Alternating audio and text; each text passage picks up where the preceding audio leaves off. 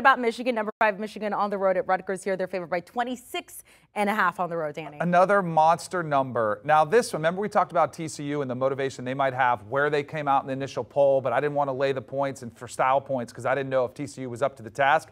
Michigan against Rutgers, they will be up to the task. And this team, they'll get Blake Corum going. This is a stat padding game if there ever is one, both for the Heisman hopes of Blake Corum, but also to impress the committee. Remember, Michigan's schedule is light. Their non-conference was a joke. They already played Penn State, and that was an impressive win. But they need style points from this point forward going into that Ohio State game. I think they open up the offense. I think they keep it open. I think this is an absolute blowout.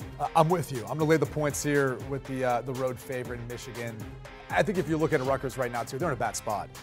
Gavin Wimsatt, their quarterback, left last week with a shoulder injury. It's still unknown whether or not he'll be back. Noah Vidral would take over if he does. They've already fired their offensive coordinator, Sean Gleason, earlier this season. And the bottom line is they just haven't been able to muster anything. I mean, last week, 134 total yards versus Minnesota.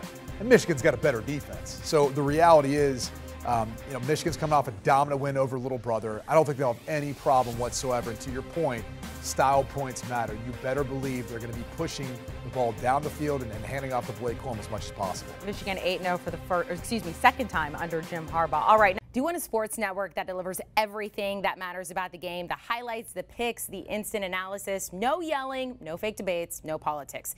Hit the subscribe button and never miss a moment.